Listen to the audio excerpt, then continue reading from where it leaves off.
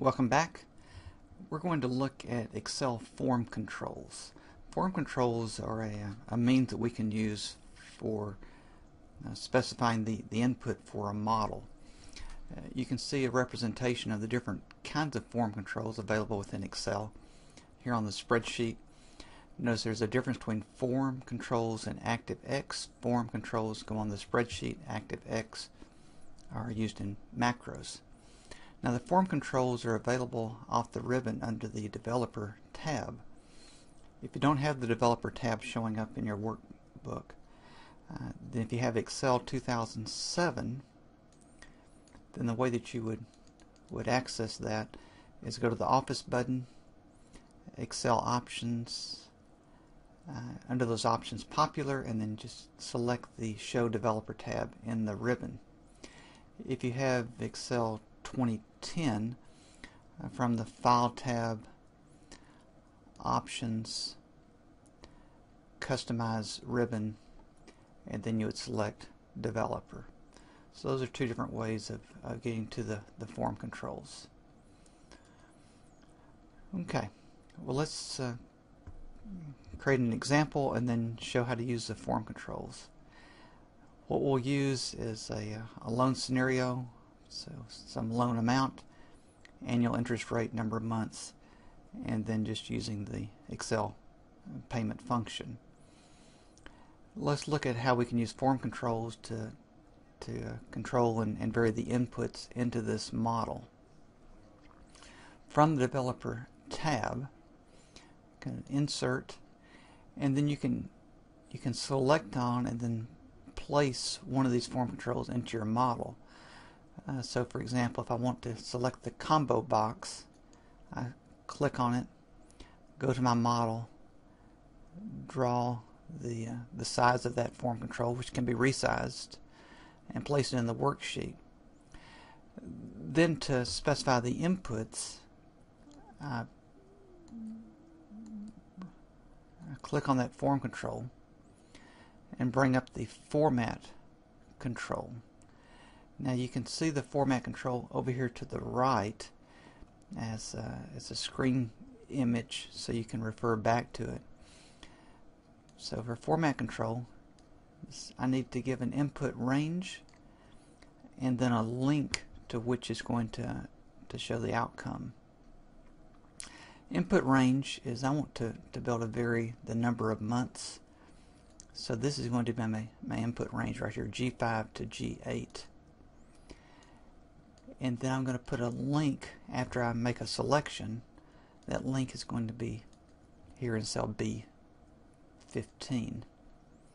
And then let me click on OK. Now if I click off the form control and now click on that and say select 24, notice it gives me the value 1, 36 value 2. So with the combo box and also the list box, which we'll get to in just a minute, when you make a selection, which gives you the position within that range for the value selected. So with a combo box or a list box, the way we would make use of that is if I come up here for number of months, I could use say an index function, so equals index, left parenthesis, I like this array, and then for the row number, click on this the cell link that we had, close parentheses, and then you'll see that the number 2 here is showing 36, the second item in that list. And so then if I change it to 48, you can see the 48 here and then the corresponding payment. So it's a very useful way to be able to control and even make it easier for the input for a particular model. Now the list box is a very similar type of control. I've already placed it on the worksheet, so let me just select it and then bring up the Format control. Notice you have an input range and a cell link, so a very common interface with what we saw in the combo box. Let's do the same thing for an input and a cell link. So an input, and we'll specify these number of months. And for the cell link, let's put it here in cell B20. And then OK. And then you can see, instead of just a drop down with the selection, if I click off of that, where we could select within a list a particular one, and you can see it shows up with the same cell link to give you the position within that range.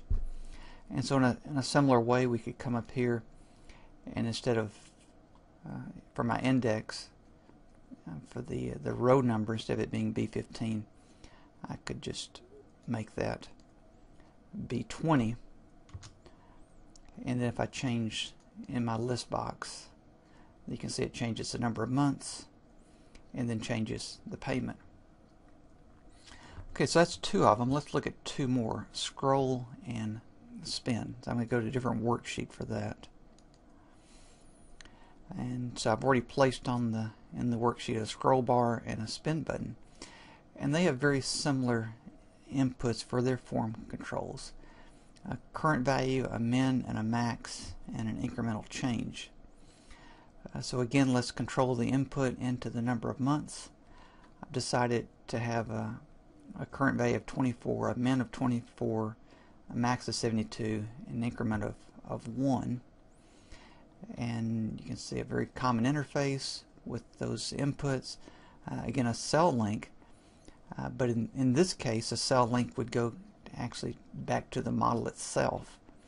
So let's go to the scroll bar and illustrate this. If I select on it,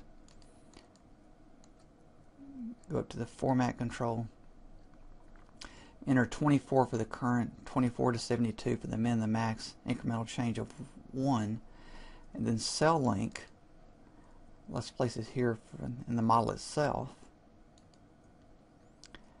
and then OK. Click off the form control.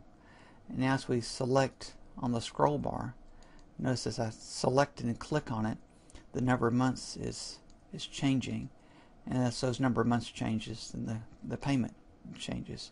Spin button is the same type of interface and the same linkage off the form control into this.